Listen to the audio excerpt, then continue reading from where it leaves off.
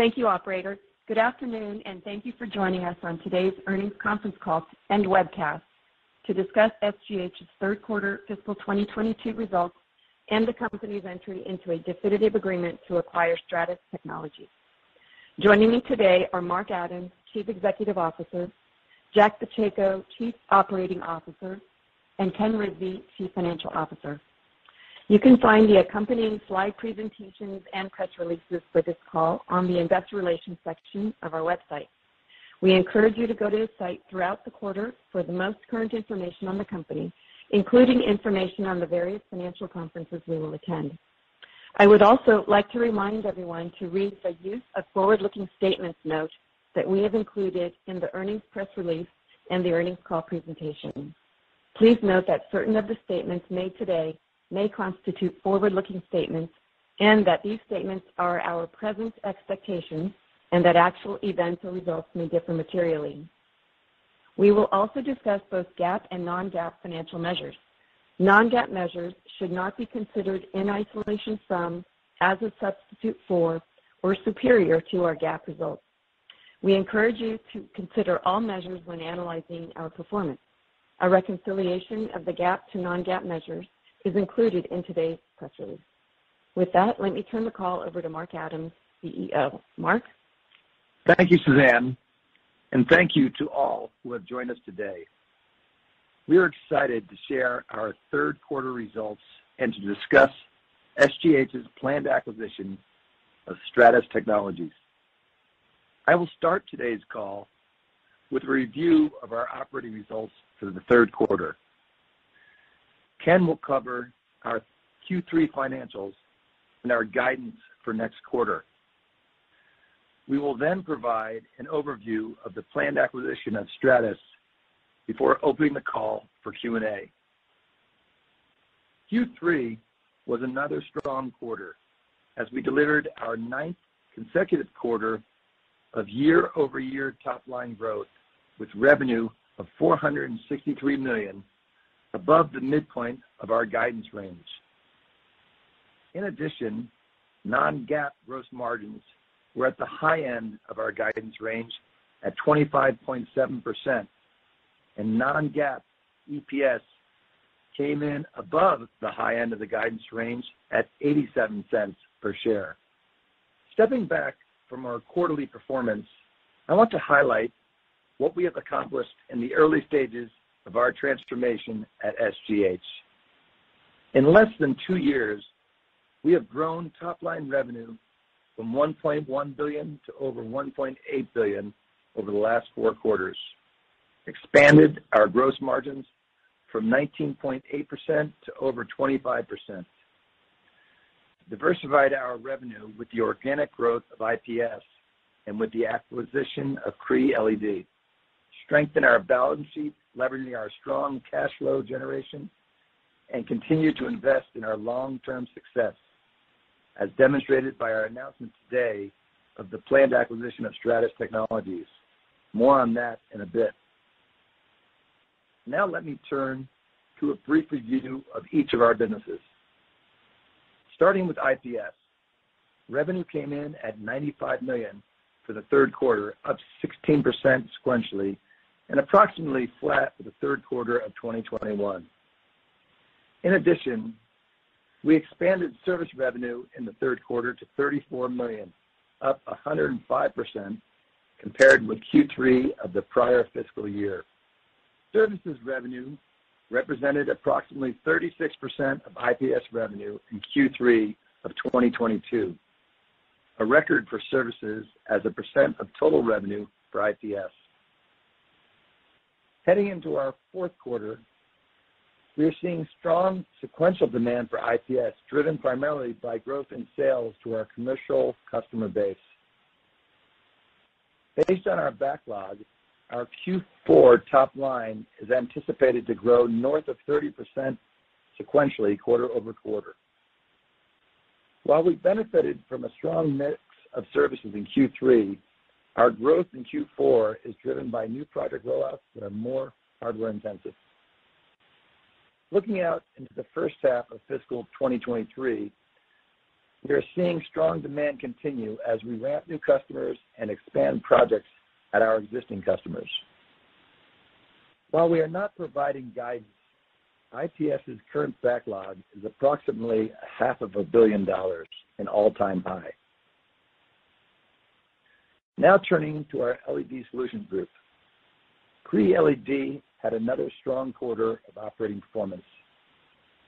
Revenue was $101 million in Q3, helped by strong performance in the Americas and EMEA, which partially offset demand softness in the Greater China, Southeast Asia region, which continues to be hampered by COVID-related policies affecting supply chain networks.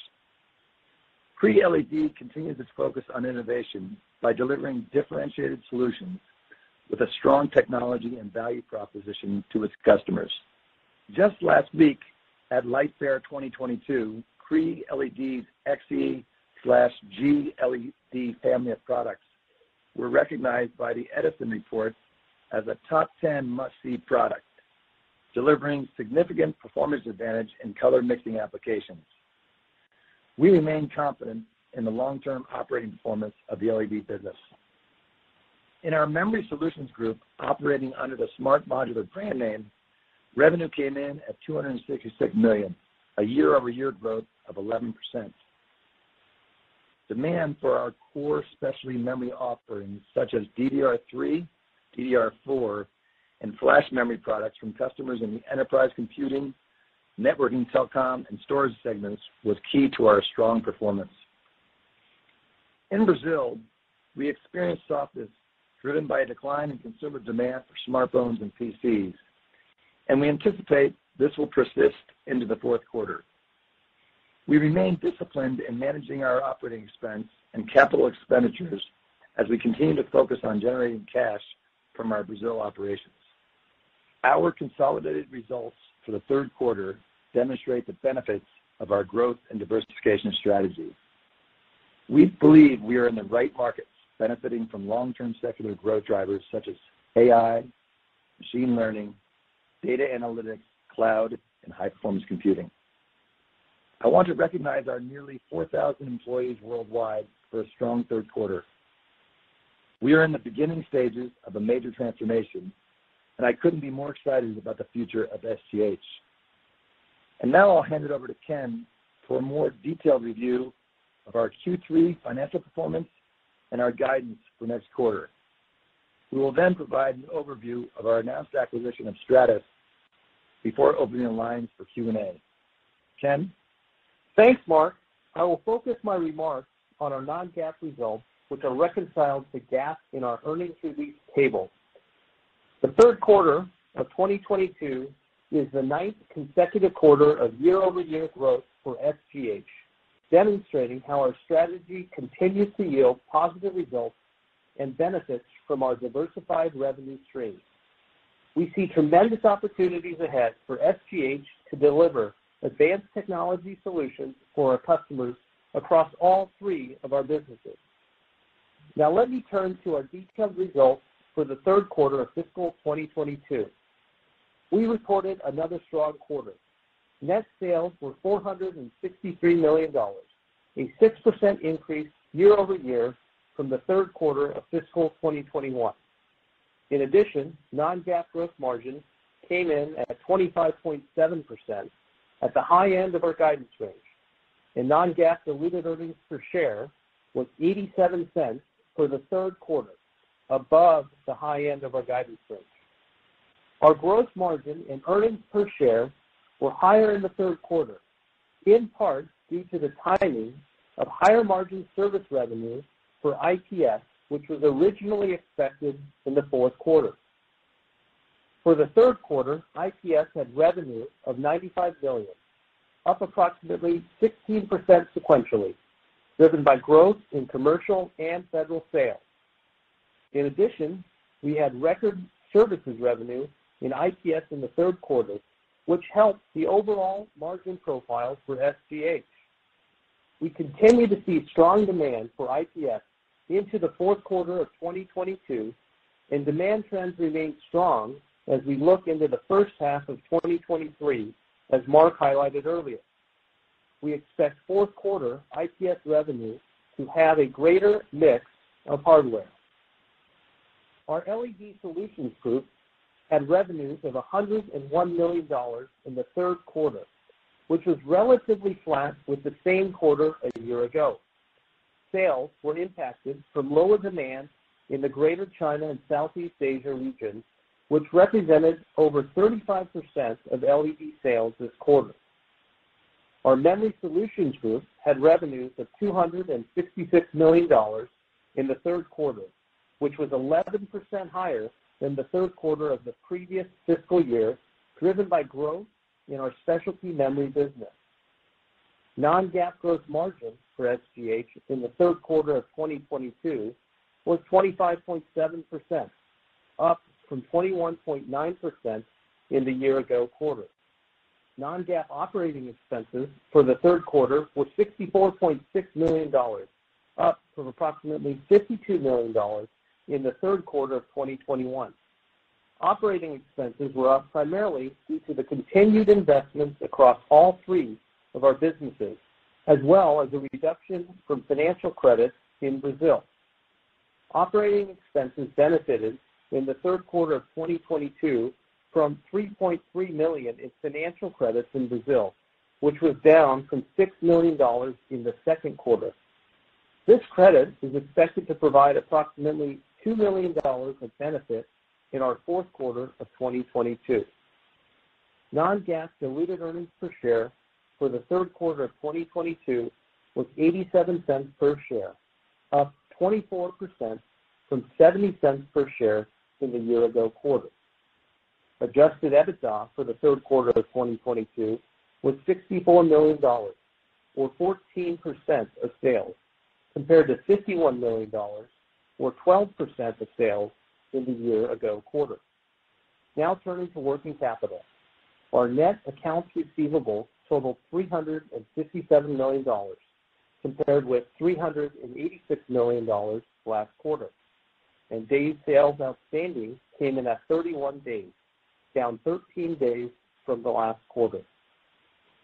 Inventory totaled $365 million at the end of the third quarter, up from $334 million at the end of the prior quarter.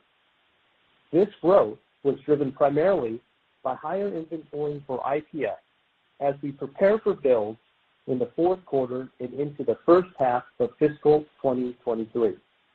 Inventory turns were 10.1 times in the third quarter versus 8.1 times in the prior quarter. And consistent with past practice, accounts receivable, days outstanding, and inventory turnover are calculated on a gross sales and cost of goods sold basis, which were $1.037 billion and $922 million, respectively, for the third quarter. As a reminder, the difference between gross revenue and net sales is related to our logistics business, which is accounted for on an agent basis, meaning that we only recognize the net profit on the logistics services as net sales. Cash and equivalents totaled a record $387 million at the end of the third quarter, compared with $366 million at the end of the prior quarter. Third quarter cash flow from operations totaled $36.7 million, compared with $32.2 million in the prior quarter. With the continued global electronic supply chain constraints, as well as the inventory required to support IPS demand, more of our capital has been tied up in working capital over the past year. For those of you tracking CapEx and depreciation, CapEx was $9.2 million in the third quarter, and depreciation was $10.6 million. In the third quarter, we repurchased 448,000 shares, spending approximately $10.2 million during the quarter under our $75 million share repurchase authorization. And we continue to repurchase shares into the fourth quarter. As a reminder, our capital allocation strategy is as follows. First and foremost, we will continue to invest in our businesses as we see significant opportunities for further organic growth in each of our three business segments. Second, we will continue to review and seek acquisition opportunities such as Stratus for further scale and diversification in a disciplined manner. And finally, the share repurchases provide us flexibility to return capital to our shareholders in an opportunistic and price-sensitive manner. With the opportunity ahead of us to acquire Stratus Technologies, we have suspended our share repurchase authorization effective today to align our capital resources towards this strategic acquisition. Now, let me turn to our fourth quarter guidance. We expect that our net sales for the fourth quarter of 2022 will range from approximately $420 million to $460 million, or approximately $440 million at the midpoint. Our guidance incorporates the strong demand in our IPS business, but is offset primarily by slower demand in memory. Our GAAP gross margin for the fourth quarter is expected to be between 22.5% and 24.5%. Non-GAAP gross margin for the fourth quarter is expected to be approximately 23.5% to 25.5%, in part due to the greater mix of hardware in our IPS business in the fourth quarter, as mentioned earlier. Our non-GAAP operating expenses for the fourth quarter are expected to be approximately $62 million to $66 million.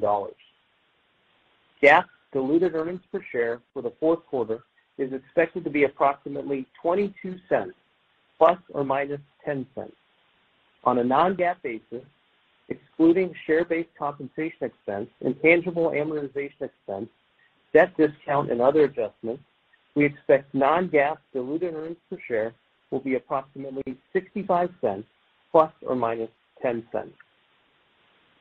Cash capital expenditures for the fourth quarter are expected to be in the range of $9 to $12 million and approximately $38 to $41 million for fiscal 2022. Our GAAP diluted share count for the fourth quarter is expected to be approximately 55 million shares based on our current stock price. And our non-GAAP diluted share count is expected to be approximately 53 million shares, as it includes the benefit of our convertible note cap calls. Our forecast for the fourth quarter of fiscal 22 is based on the current environment, which contemplates the global economic environment and ongoing supply chain constraints. Please refer to our non-GAAP financial information section and the reconciliation of GAAP to non-GAAP measured tables in our earnings release for the further details. Now let's turn to the exciting news regarding the announced acquisition of Stratus. Thanks, Ken. Now I'd like to discuss today's announcement that we have entered into a definitive agreement to acquire Stratus Technologies, a global leader in simplified, protected, and autonomous computing solutions in the data center and at the edge. Today's presentation is on our IR website. For those following the presentation, please turn to slide 3. We believe that the acquisition of Stratus will be a significant milestone in SGH's transformation into a growth-oriented, diversified company. The business, its products, customers, financials, and leadership very much align with our acquisition framework. Specifically, we expect Stratus to expand our presence in high-value specialty markets with differentiated solutions in the data center and at the edge, lead the industry in high availability, fault-tolerant platforms, software, and services, bolster our existing IPS technology offerings, allowing us to more comprehensively address our customer needs, increase our services capabilities and infrastructure, resulting in an additional $80 million of higher margin recurring revenue for IPS, strengthen SGH's large-scale customer base as Stratus serves a global set of customers, including more than 50% of the Fortune 100, add an estimated $150 million in annual revenue, and to be immediately accretive to non-GAAP gross margin, non-GAAP EPS, and free cash flow. Let me turn you to slide 4. Over the last 4 years, SGH has had a successful track record of M&A, allowing us to diversify our revenue streams and scale our overall business. Leveraging our SGH operating system, we have effectively integrated 3 acquisitions, which make up our Intelligent Platform Solutions group. By strengthening our IPS leadership team, focusing on development of more differentiated technology and products, and investing in the scaling of our services organization, the IPS business has grown top-line revenues more than 30% in fiscal 2021 as compared with fiscal 2020, and has made similar gains in the first half of 22 compared to the first half of 21. The acquisition of Cree LED has been a great success as well. Our team has managed a complex manufacturing transformation, leading to gross margin expansion of close to 1,000 basis points in less than 18 months. We believe the acquisition of Stratus presents another exciting opportunity to create value for our shareholders as we continue to transform SGH. Now on to slide 5. Through our growth and diversification strategy, SGH has transformed from a specialty memory products manufacturer to a developer of differentiated value-add solutions for computing, memory, and LED specialty end markets. Our revenue has nearly tripled, and the mix has changed dramatically as well. Memory solutions was 57% of our overall sales in Q3 2022, down from 100% in fiscal 2016. And Brazil was less than 25% of overall sales this past Q3, down from 46% in 2016. Our adjusted EBITDA and free cash flow are significantly higher, and our leverage on the balance sheet is significantly less.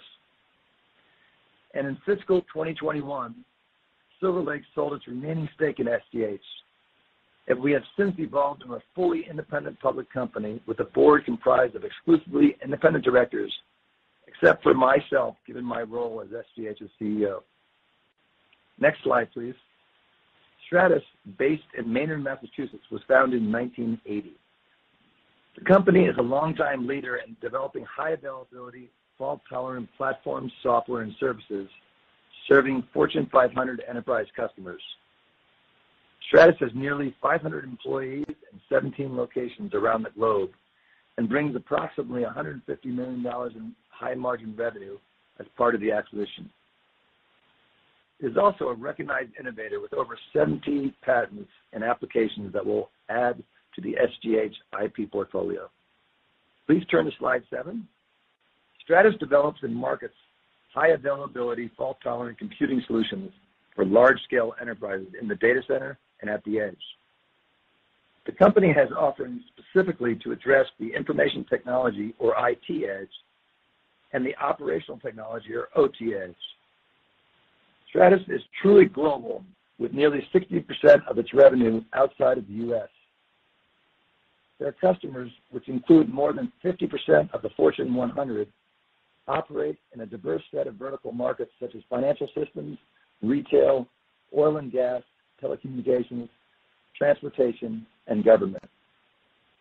Turning to slide 8, the planned acquisition will both complement and strengthen IPS's current offerings and operations. IPS is focused on developing differentiated solutions for the edge, core, and cloud.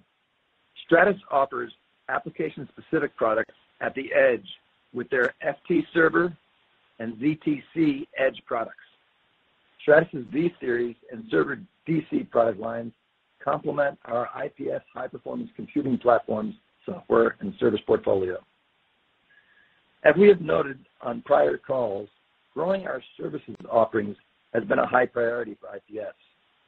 We set a record for services as a percentage of IPS revenue in our third quarter. Stratus will bolster our services scale, adding roughly $80 million in recurring revenue. In addition, we see potential for significant revenue synergies in the cross-selling of IPS and Stratus products and services to the future combined customer set.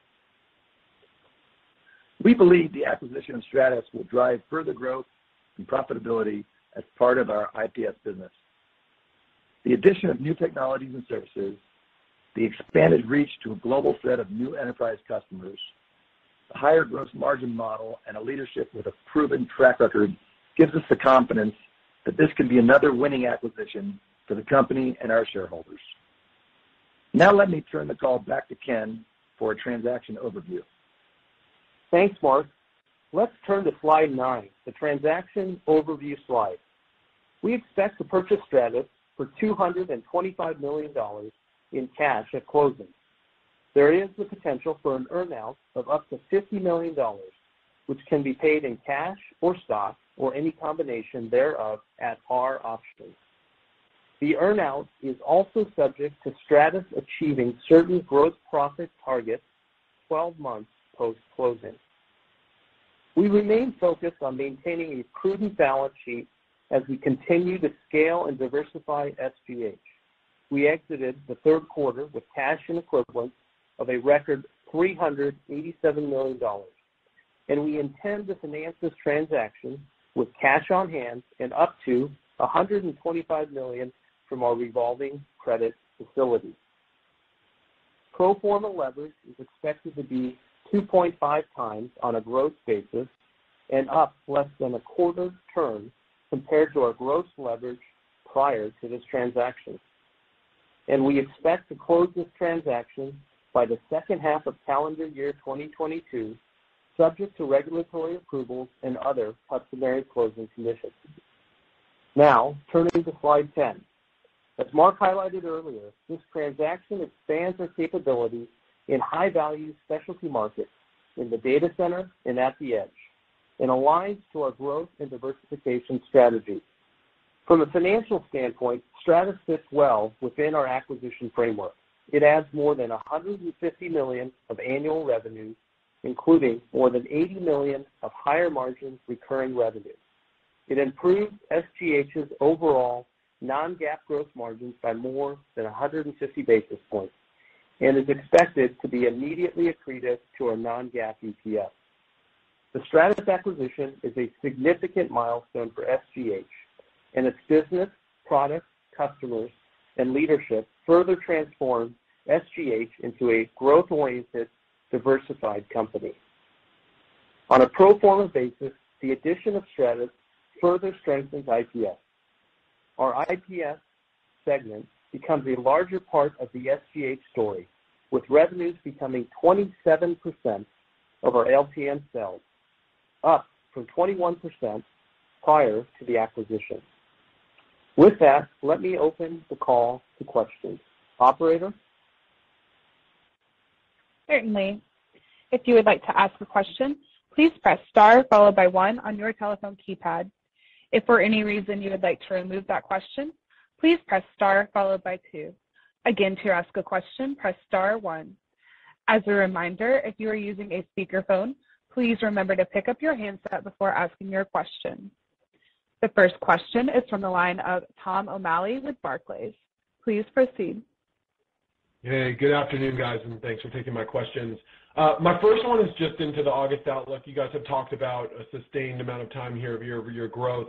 In August, it looks like from a year-over-year perspective with the guidance you're going X growth. You mentioned really strong IPS of greater than 30%, but could you just walk us through, you called out memory as a weaker segment. Can you talk about, what's driving that? Is it just the consumer business in Brazil? And then you also didn't mention anything on the LED business. Could you give a little color on what that business is doing into August? Sure. Tom, thanks. This is Mark, and thanks for the question. Before I answer that, I just want to make a clarification. I think Ken might have misstated. We did not suspend our share repurchase program, and we are continuing to repurchase shares in the fourth quarter. I caught that but didn't want to interrupt the presentation. But again, we did not suspend share repurchase, and we are continuing to repurchase. Now, back to Tom's question.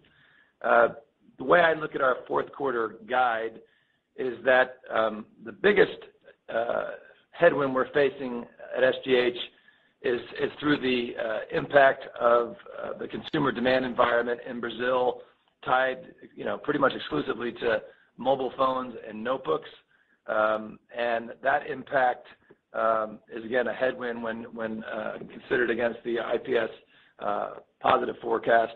And the LED side, Tom, a lot less severe, but still a little bit of headwind given that about 35% of the business is in our Asia Pacific region. And we've got some supply chain issues as well as demand side issues, primarily due to the COVID lockdown feeding into the quarter. And so I think I look at the LED business maybe flat to down single digits, and the Brazil business down relative to the broader trends I discussed. Again, offset by some of the strength in IPS. And Tom, just to highlight there, if you look at IPS, we've been talking about it, and there is some variability quarter to quarter, but we saw great growth Q3 to Q2, record services, which we printed, which is fantastic, the margin profile. We're going to see strong growth here into Q4. And as we look at the demand trends for that business into the first half of next year, they look fantastic. So those are specific to IPS and specific to SGH in terms of what we're seeing. And so a lot of good opportunity for us in that segment. Just another follow-up, I guess, on the memory and LED businesses. I mean, just generally, you're seeing weaker data points on consumer-facing applications. Can you just comment? I mean, I don't see. Is there any reason why that would improve for both the LED and the memory solutions business into the first half of the next fiscal year, or do you have any commentary? Would that deteriorate further? Well, obviously the environment's a little bit tougher to predict given the volatility in the markets. We think LED is relatively stable, plus or minus, from where we sit today.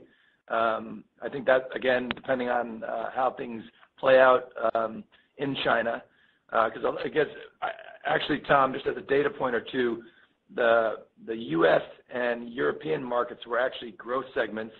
China was down, which offset that growth. So, some positives on the LED demand. It's just the China thing was bigger as we entered the quarter, and again, appropriately setting expectations. On the consumer business in Brazil, that's a hard one to call. However, I think what we're seeing is a little bit of inventory work through that reduced some of the customer demand. There's global demand issues on mobile and notebook, and I think some of our customers are working through inventory that minimize their forecast for us in the quarter, which is impacting our forecast. I don't think they're working through a ton of inventory, but significant enough to impact Q4. We'll watch it and try to be, kind of as transparent as we can. I don't have much more than that because it's kind of uncertain to be able to predict.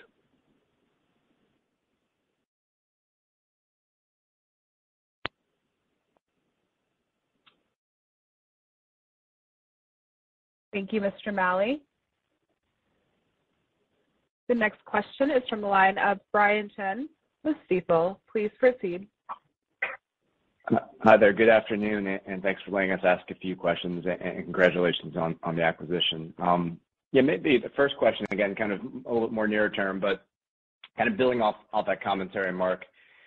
I think there's a lot of reports in recent weeks about, one of the big handset companies cutting back on some of their production to realign with weaker demand. It seemed like the expectation was that would largely be over kind of towards the latter part of July, and so that would seem to fall well within the fiscal 4Q.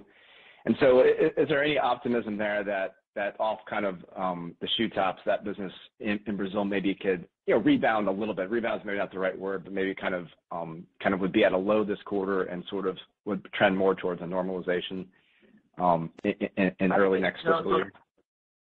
Yeah, I think it's obviously, again, I want to be careful, but I would say the argument there that makes sense to me is that it's not like our customers are sitting on, months of inventory. I think what there has been a little bit of concern on the demand side that has built up some shorter term supply inventory within their own system or balance sheet, so to speak. So I think, my sense is that it could get better from here from Q4 into Q1, Q2, but you know, we're trying to be careful given that we don't know, you know, where we go from here in the broader demand of the consumer products. But I do believe that the inventory isn't as severe as I've experienced in other times in the memory business. I think it's real, but it's not as significant as some other cycles I've been through. So I think the argument is it could be shorter, and we just don't know enough to predict Q1 yet. No, it's fair enough. And just also to clarify, you fan it out to specialty memory, to IPS, which sounds pretty strong, and then, you know, LED, with the exception of supply chain in China, sounds like you have seen good demand there. Any other sort of telltale indications of maybe downward changes in demand in those other markets? Doesn't sound like it, but wanted to clarify. Yeah, no, thanks for the question. No, I mean, we're kind of, it's interesting because as we're sitting here telling you a little bit about the LED in China and Brazil and the consumer business, we've got a record backlog in IPS, $500 million backlog, and you know, quarter-over-quarter growth of 30+%. So it is mixed demand signals. I think, by the way, I think that's kind of what's going on in the broader market. I think consumers been hit primarily, you know, and even if you look at some of the major retailers and their more recent announcements, and then down into the technology sector, I think consumer tech has been hit a little bit, but the enterprise space, and especially I think some of these long-term markets, these broader secular investments that the large-scale enterprises are making in terms of AI and machine learning and what have you, I think people are going to invest through this cycle with the strong balance sheets, and we feel our line of sight there is pretty good. So that's how we look at our business today. Great. Maybe if I can ask one question about sort of the Stratus acquisition. Can you provide any more details about, I think $150 million, it sounds like you bifurcated sort of what the hardware versus the software and services looks like. So can you give any indication of like what the recent annual growth rates have been for Stratus, sort of, you know, what the delta is in the margin profile for its software services versus the hardware, and anything else you want to comment on in terms of how it really meshes or synergizes well with you know, the Penguin Solutions business? Maybe I'll take the second part first, and then I'll hand it over to Ken for some of the financial metrics that you asked about. As many of you know, we've been investors in IPS since I joined the company, and after a few years of some declining business at IPS, the business has had 30% growth, 21 over 20, and 30%, roughly a little bit more than that in 22 first half versus 21 first half, and we are very bullish about the business.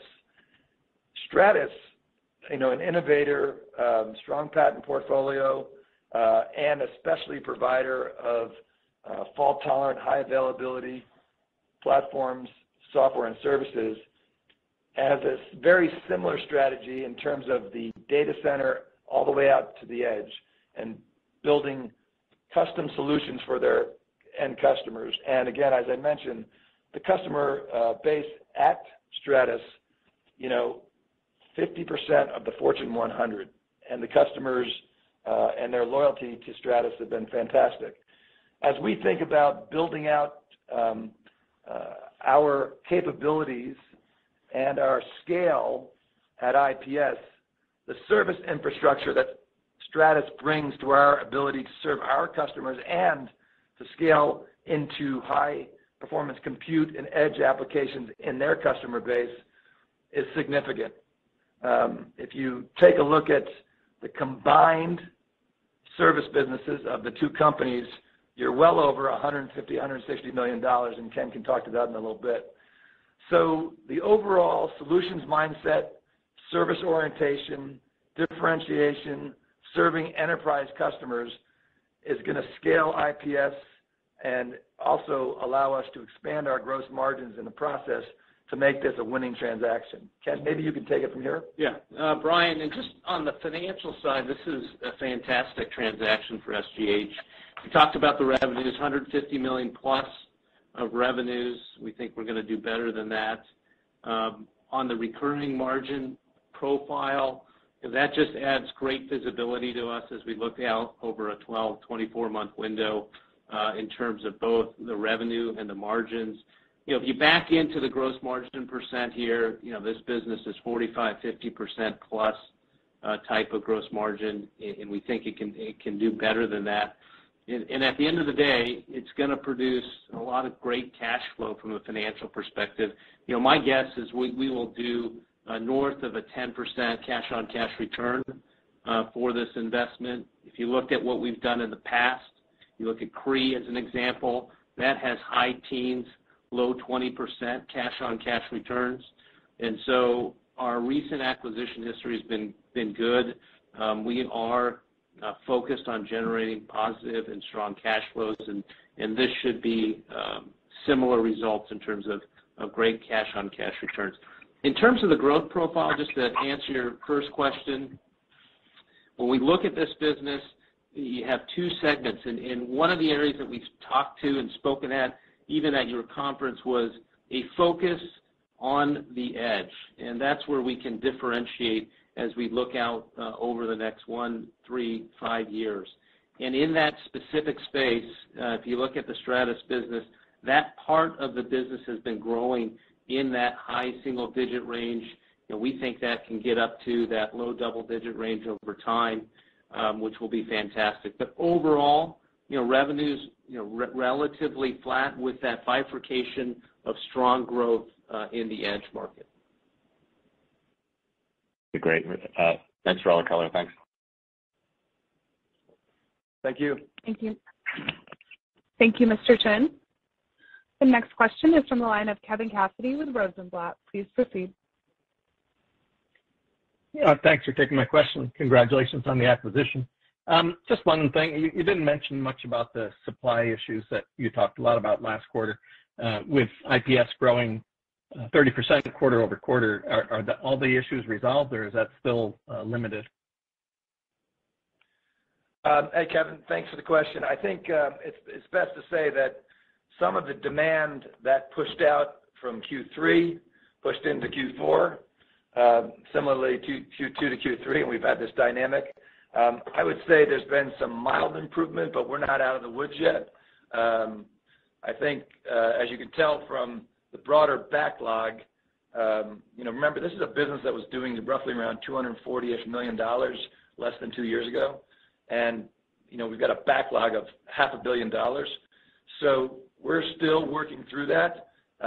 We're confident in our Q4 guidance that considers and contemplates that. But I think the business is still constrained. Okay, great. Thanks. And just on Stratus, what's their engagements with their customers? You mentioned 50% of the top 100 or Fortune 100 companies. How long is their engagements, and those services, are they scheduled out for 5 years or 3 years at a time? Yeah, it's interesting, and we had a chance to talk with a number of their customers in the process. This is a company I've known for a long time, since my time at NCR, and their customer relationships are really just best in class. They are in these large customers because they serve a very specific end need relative to mission-critical applications that require this fault-tolerant, high availability type of architecture and software platforms. And so these agreements do go out. I think the average customer lifespan is somewhere around 8 to 10 years, somewhere in that neighborhood. And so, you know, these applications, like for credit card processing, is a good example of one. Retail operations, financial institutions, the end markets we talked about are very sticky and really allowing us to think about how to engage further. And you might imagine that with these type of customers, that, you know, the type of names and logos that they have in their user base, you might imagine that there's a lot of investment in terms of AI and machine learning that will open the doors for us to go market our high-performance compute and portfolio of products and services, which is, I think, is really the revenue synergies I'm referring to. We haven't even contemplated when we talk about the transaction. So we think this is a great transaction, that light of a company like Stratus, who's just got such a long history of customer service in mission-critical applications, at large enterprises, and we're really anxious to take the next step and try to expand those relationships. Okay, sounds great. Thanks. Thanks, Kevin. Thank you, Mr. Cassidy. The next question is from the line of Sidney Ho with Deutsche Bank. Please proceed. Thanks for taking my question, and congrats on the deal. It's great to see it immediately accretive. Just a couple of quick follow-up here. It sounds like gross margin expansion is a key consideration here. You talk about the gross margin in the 45-50% range, and you think you can do better. What's driving the expected gross margin improvement? And secondly, can you walk us through how you think about this cross-selling between organic SGH and Stratus? I assume there's not much product or service overlap, but is there much customer overlap? And do you have to significantly expand your sales force to address that? Okay, thanks for both of the questions, and I'll try to address them in that order. As far as the gross margin expansion from the 45 to 50%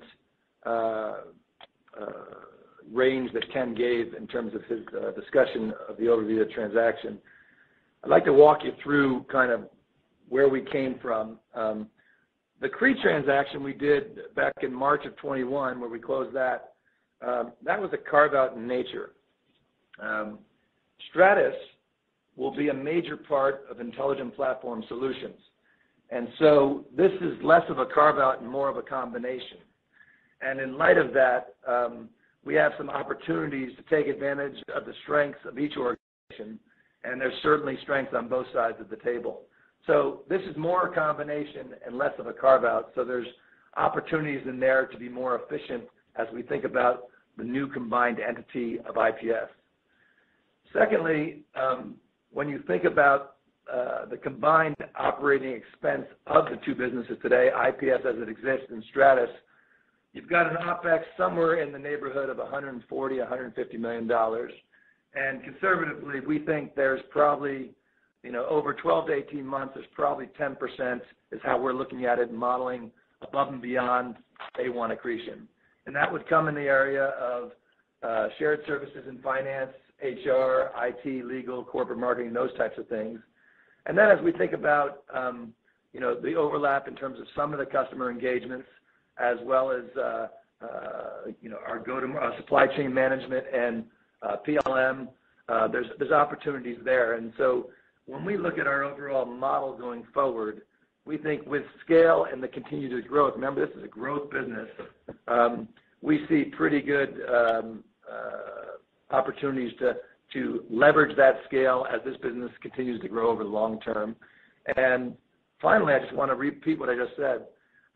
You mentioned Stratus has account teams serving the existing customers, and obviously on the IPS side, we have our own sales organization supporting our customers, but we haven't modeled in, as far as the accretion that Ken discussed, we haven't modeled in any revenue synergies, of which we think there's relatively strong opportunities to convert and really market into Stratus's customer base on high-performance compute and some of our edge portfolio. And likewise, we think there's opportunities to do the same with Stratus's technologies into IPS's customer base. So all in all, this deal, with the scale opportunities there I mentioned and the efficiencies relative to a growing business, as well as the revenue synergies, which we haven't really quantified because we're trying to be hard dollar in terms of our analysis, we think this is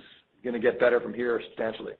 Yeah, and Brian, just to reiterate in terms of some of the customer opportunities, 50% of the Fortune 100, which Mark mentioned, 3 of the 4 largest credit card companies, 5 of the largest 10 retailers in the world, over 11,000 systems deployed, over 4,000 customer support customers. So it's really a fantastic opportunity to cross-sell across IPS and between Penguin Solutions and Stratus. And there is very limited overlap today, especially if you look at the product portfolio. This is really complementary to what we have today, and so there's some great opportunities that hopefully we'll be able to share with you over the next 12, 24 months. Great. That's super helpful. Maybe switching gears a little bit, bigger picture question. Investors are generally worried about recession in the upcoming quarters. If there is a slowdown in global demand, which of your businesses do you expect to see the impact first, and which business do you think has the most staying power? It sounds like you are quite confident with the IPS business, but what are some of the key metrics that you are watching, and how quickly can you adjust your cost structure to protect your overall profit pool? Thanks. Yeah, I think that's a good question, and something that we look at on a weekly and daily basis. I mean, we see the markets, we know where they're at. And I would say the area that we're seeing it the most is what we discussed earlier today, is really more in that consumer-oriented market. That primarily for us is Brazil, because what we sell into that market is PCs and handsets, or into the PC and handset supply chain. The rest of our business, if you look at where that is today, it's primarily to enterprise or enterprise spending. And there are some specific growth trends that we do have. Now, I can't call something 12 or 24 months out, but if we look at IPS as an example, and we look out not only into the fourth quarter, but into the first half of next year, we do see great demand trends for IPS. And these are specific to large-scale, high-performance compute systems. And so that will have some nice tailwinds for us and specific to that business line. In terms of spending, I've been in semis for a long time. Mark's been at Micron and other semiconductors a long time as well. And so, if there is a cycle, obviously there are a lot of knobs that can be turned, and there's variable expenses that come down, there's travel expenses that come down, there are other actions that we can take, and we would take and will take if we see a more challenging environment to ensure that we generate good EBITDA and good cash flow. And I would say the one benefit, if you will, if things do get soft over the next 12 months, would be in terms of working capital. That's been an area that we've talked about where we've invested quite heavily here over the last 12 months. And typically, if things get a little bit more soft, we will get a positive benefit to our working capital, which adds cash and cash flow to the balance sheet. So those are all things that we're going to be cognizant of, and we monitor, and we'll take the correct actions as needed, Brian. Okay, great. Thank you very much. Thank you. Thank you, Mr. Ho. The next question is from the line of Raji. Yes, thank you for taking my questions, and congrats as well on the acquisition. Just a couple questions on the near term, and then maybe one question or so on status. If we're looking at the near-term outlook in August with the sequential growth in IPS and LED, being down kind of low single digits, it implies, overall memory being down, roughly 19 to 20% sequentially. And I just wanted to kind of break that out a little bit further between Brazil and specialty memory, given the fact that, to your previous commentary, you're trying to focus more on enterprise spending. So I wanted to get a sense of, are you seeing also sequential decline in the specialty memory, which is tied to storage and is tied to server and tied to data center and networking, or is the majority of the decline sequentially within memory primarily related to Brazil? Yeah, good question. From a magnitude perspective, it's certainly more on the consumer-facing business in Brazil. I would say that the other thing I would say is that, as we ran the business in Q3, we had some customer shipments in Q3, and in the quarter we just announced that we pulled into the quarter because our customers needed it, and we're more service that way in terms of our mindset of just doing the right thing. And so there might be a little bit of that on timing on specialty, but in general, as you know, specialty has been a huge overperformer for us this year, and it's really more of an emphasis on the consumer space. There might be some timing issues, Q3, Q4 revenue that was pulled in because, again, had an outstanding quarter in Q3, and some of that did come in relative to customer requirements. And so I would say that very heavily on the consumer-facing business in Brazil, puts and takes, especially could be flat to maybe down, but I'll let Ken talk to that. But I would just say we haven't seen the demand signals shifting in the enterprise, especially space for us. It's been, again, primarily Brazil. Yeah. So, Raji, on that one, it is, as Mark highlighted, if we see where that demand is softening, it is primarily that consumer-oriented spend, which is Brazil. It's essentially PC and mobile handsets in that market where we're seeing softness into Q4. Okay, great. Thanks for that distinction. And just on the inventory, the absolute dollar inventory increase. So if you look at it on a year-over-year basis for the May quarter, it looks like absolute dollar inventory increased 26% year-over-year in May, and the revenue grew, overall revenue grew 6%. So inventory growth is far outpacing the revenue growth. And I know that's in part for the preparation of the IPS build, but wanted to get a sense about your you talked, Ken, about your working capital management, but any risk there in terms of an overbuild? Is it almost all related to IPS? Is there some build, an excess build that you had for Brazil or for maybe the portion of the specialty memory that you could see some sort of correction there? Yeah, I'll give you a little bit of color there. It's a great question. If you look even Q2 to our Q3, more than 100% of our inventory build was specific to IPS. So if you looked at the other two segments, their inventory went down quarter on quarter. But that IPS segment, we're building these large systems. We've talked about that. We're going to see 30% plus growth quarter on quarter, and you can't order it in 1 week and ship it out in the next week. That's just not the business profile. And so we are building for not only for Q4, but that demand is there, and these are specific systems. These are custom systems for large enterprises as we look out into Q1 and Q2. And so we have to prepare and have a little bit of inventory in order to satisfy that demand.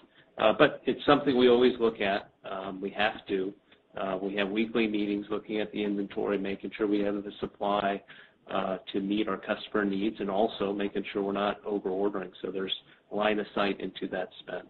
Yeah, the only thing I would add there is that given the supply environment we're in and the backlog that we referenced, both Ken and I referenced, when you're able to get parts to take them right now, as you know from the broader semiconductor supply chain issues, and so that only further has impacted our positioning on inventory, and again, largely IPS, which is exciting for us as that business continues to grow.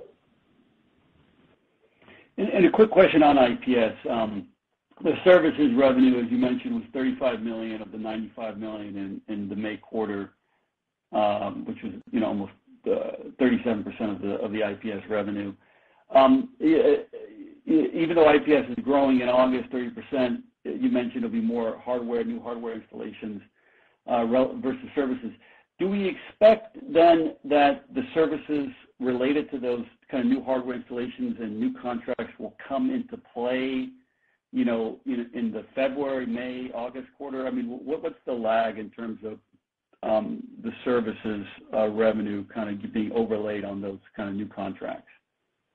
Yeah, it's a good question, as we've talked about. I think you're pointing out to the nature of the business, especially as we're growing, right? Because it's quite possible that as we talk about the growth in top line revenue, the mix as a percentage will change. But I think to answer your question more specifically around when the service base increases from these new installations, it's normally like a 1 to 2 quarter lag in terms of the service contracts and agreements, because a lot of what we do up front is on design, engineering, and what have you, and manufacturing the systems, testing the systems, and then the service element is then kind of kicks into a higher portion of the transaction mix, if you will. Got it. And just like one question. I want to emphasize. Sorry, just right, because you brought another thought as I thought about the question you asked. We are in a business where there are some of our competitors and some of our customers who are kind of more hardware mindset. And I've said all along, and Thierry's teams execute really well in this way. We're not looking for hardware-only transactions. That's not how we're going to grow. And we're outgrowing the industry today and focused on delivering high-value services. And that's kind of what sets us apart, I think, from our competitors in the business. And so, as we scale and as we grow our capabilities and services, I think you're going to only see that become more important as a profile of this business. Yeah, that's super helpful to understand that. And just quick question on Stratus. Based on your commentary, so it appears like the main differentiation and value add for this, what this company brings is, I guess, deploying mission critical applications for a lot of these customers you talked about. Just wondering, how long has this company been around? And what's kind of the competitive landscape in that market for deployment of mission critical applications for the data center, for the edge?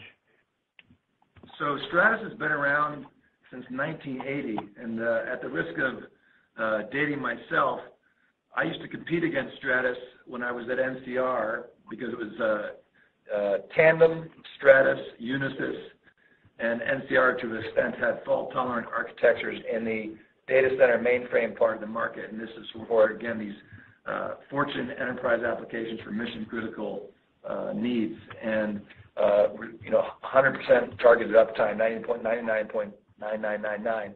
And so they have a 40-year history of serving the world's largest companies in mission-critical applications.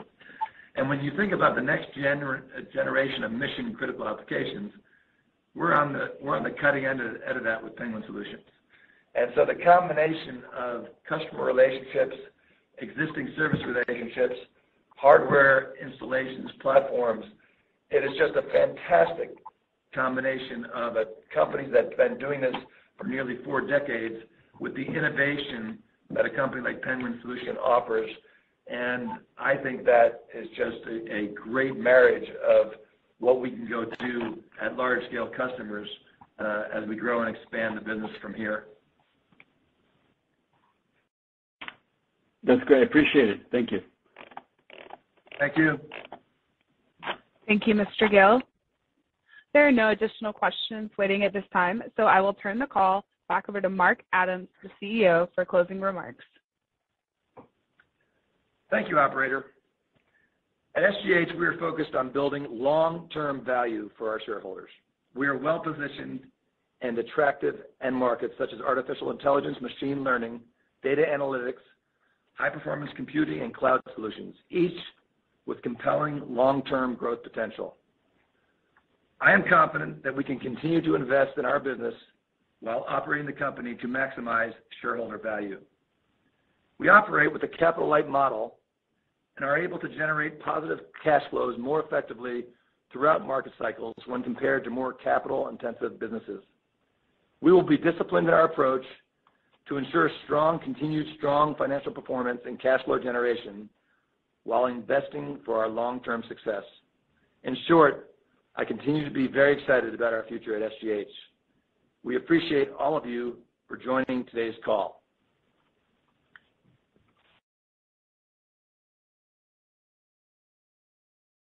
That concludes the SGH third quarter fiscal 2022 earnings call. Thank you for your participation. You may now disconnect your lines.